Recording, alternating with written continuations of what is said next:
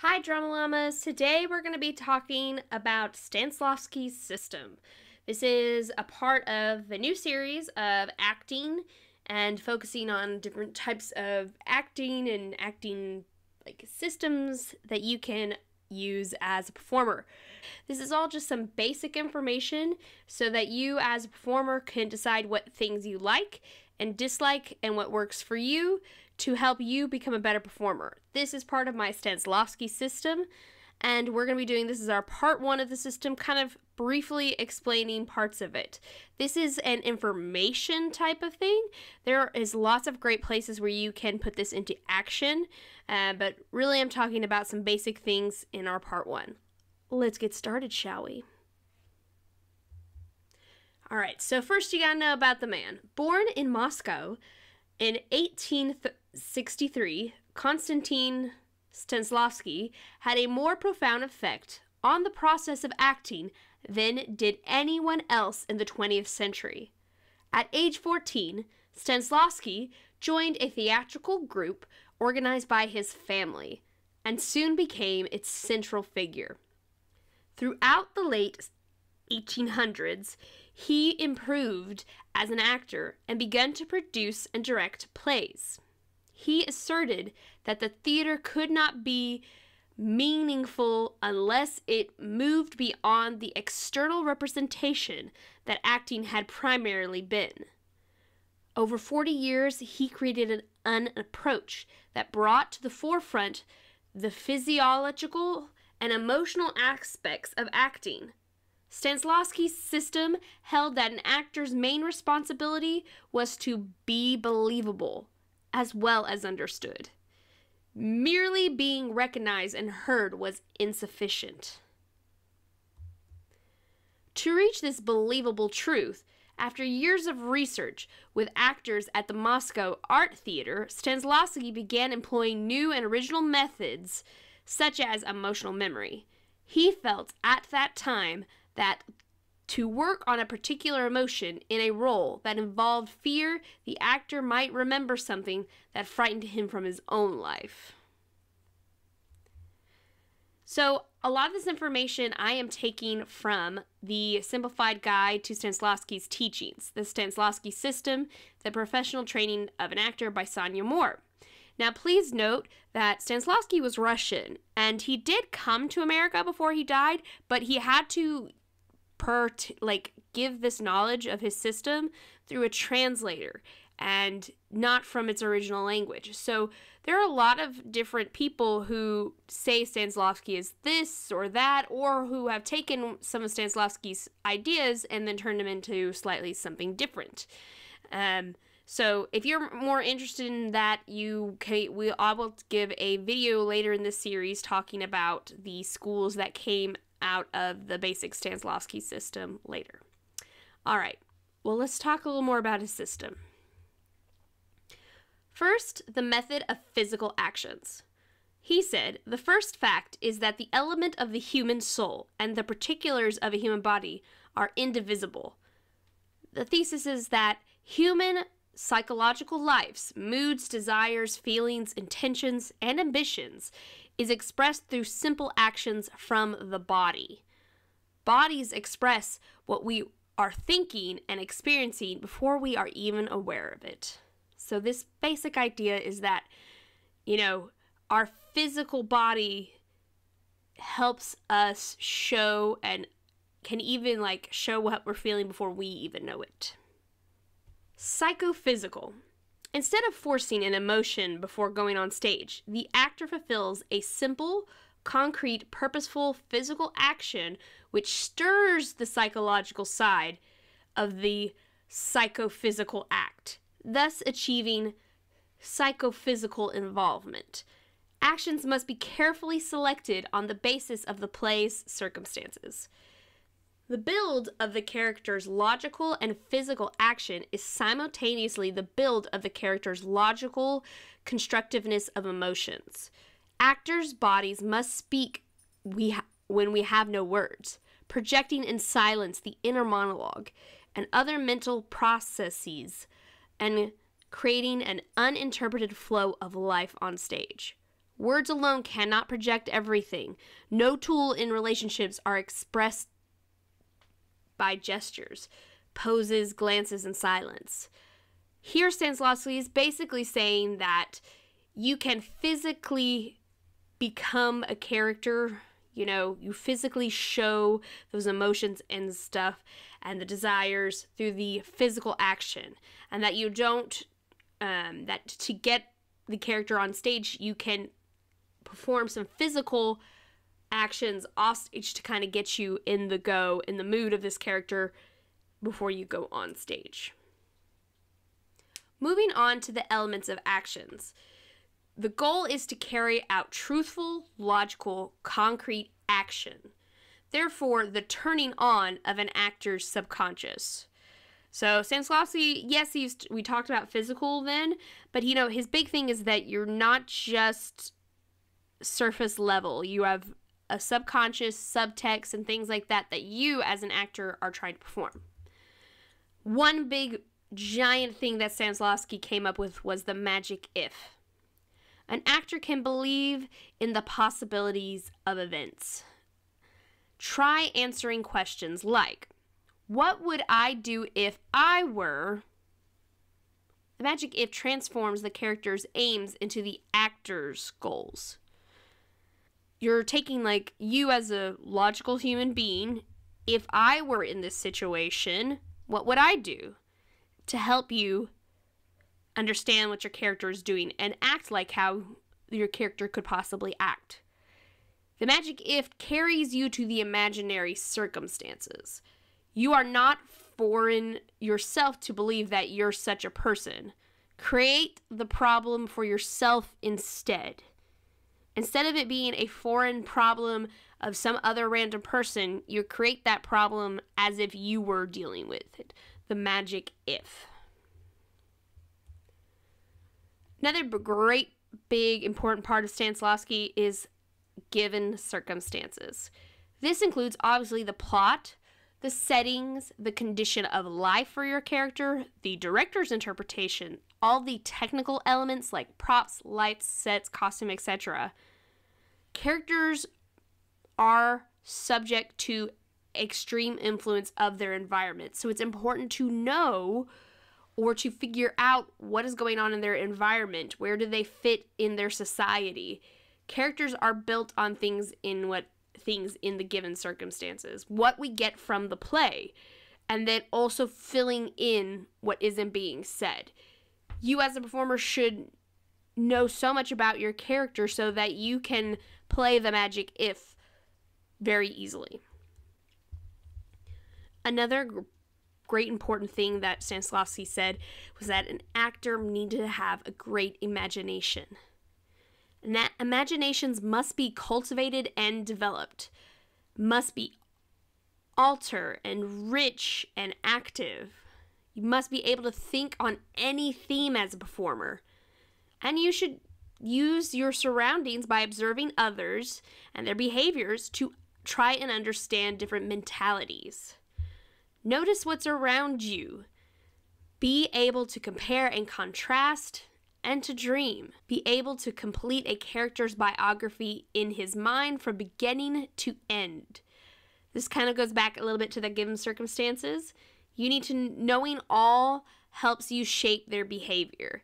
If you don't do this, your performance will be incomplete. Your imagination helps you with line interpretation and giving subtext. The best performers have the best imagination. You can imagine so much and you can come up with lots of great things for your character. Concentration of attention. An actor must concentrate their attention on stage objects sufficiently attractive to the offset and distracting factors beyond the stage. Fully concentrated attention depends on the through execution of physical action. Basically, what they're saying is that you need to know how to give your full concentration on stage to what is important to the stage, the story, the character, the play, etc. We as a society now tend to have really small attention spans, and we have to work on that. But there's also this great idea of knowing the circle of attention. sometimes you could have your concentration on something small, medium, or large. So let me kind of walk you through that. To facilitate concentration of attention on the equation of physical action, Stanislavski introduced what he called the circles of attention. First is small. So that would be things right next to you. So if you're sitting on a chair next to a table on stage, it would be you and the chair and what's on that little table. Then you can expand it wider to maybe another piece of furniture, maybe another character, and maybe the large circle of attention is the whole stage. Knowing your circle of attention really helps you understand, like, what is your character really paying attention to. Next is truth and belief. Truth on stage is different than truth in life. Plays are all invention. Remember that. An actor who believes that he is really a character is emotionally ill. So I want to say that people think that Stanislavski invented what is known as method acting. If you're emotionally not able to separate yourself from what is real and what isn't, method acting can be very dangerous. So you should never go in thinking like, I am this character. You should know that there is a difference between you and the character, and that you should be able to drop your character and be you when you're done with a play or rehearsal. Belief means that an actor treats things and persons as if they were what he wants the audience to believe they are. Belief also that, when you're on stage, that not all the set is real and not all the props are real, but you have to make the audience believe that it is. Carrying out an action uses logical consequence, justifies everything with the magic if. Think of given circumstances equals no overacting and truthful. Stanislavski didn't like the overacting melodrama style of acting that had come before him. And when he came up with the system, the idea is that it is very truthful, meaning it comes from a real place of emotions, not necessarily you becoming the character 100% and not being able to differentiate you in the character, but to give you the idea that if I use this magic if, I could kind of give myself a better understanding and play this character so that people would think it's truthful and real. Communion. Be in communion with your acting partner or partners. Actor's behavior as a character is related to that of the people around him. So each character, and just think about this in real life too, you act differently with different people. The way you act with your grandmother is different from the way you act with your significant other. The way you act with your teacher is different than your best friend. Your behavior is related to the people around you. The way you interact with your worst enemy and your love interest are two different things. To be in communion with another person on stage means being aware of their presence, making sure that they hear and understand you, and making sure that you hear and understand them. On stage, it is super important that you look like you're listening and you're understanding and you actually hear them.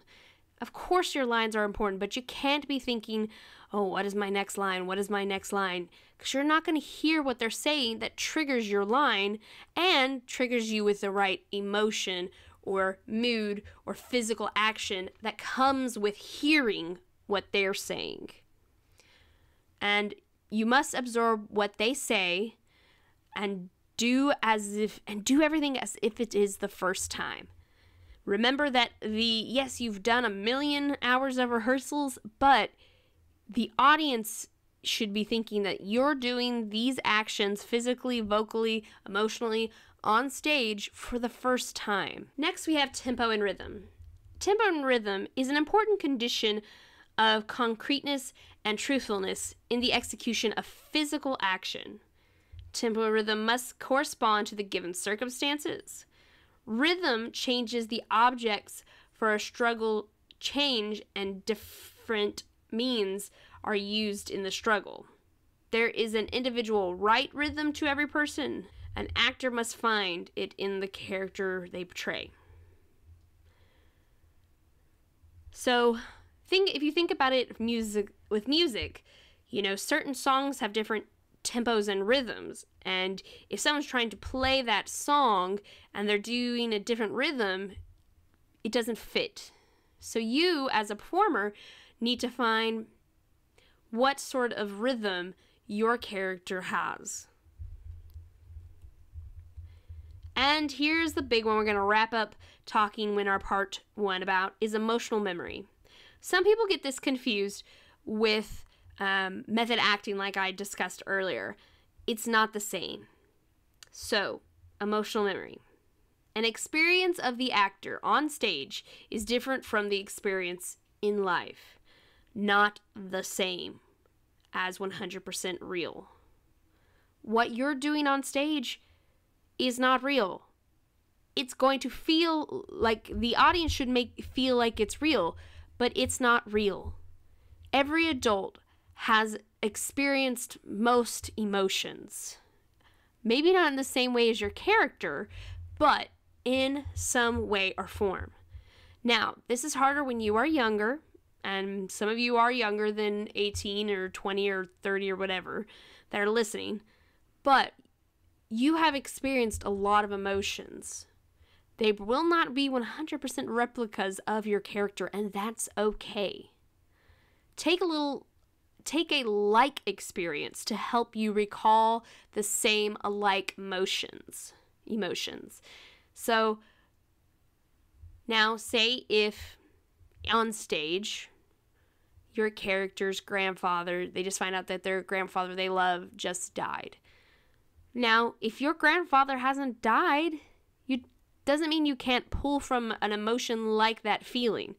So you can identify the emotion that your character should be feeling. So let's say, you know, a great sense of loss, sorrow, things like that. That's the emotion I'm going for. Well, I could pull from, maybe I haven't had my grandpa die, but maybe I have had my, you know, one of my cat, my pet, my dog died.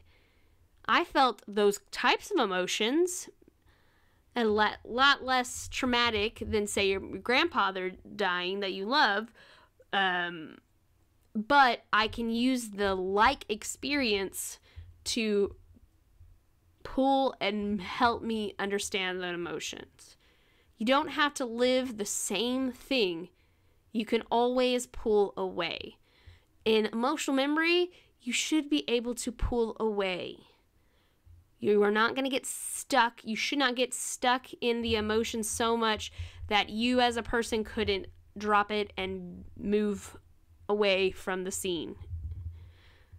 Emotional memory can be very helpful when you are trying to portray an emotion that is hard for you to just imagine quickly. So emotional memory can be very helpful. Well, guys, that's it for part 1 of Stanislavski System.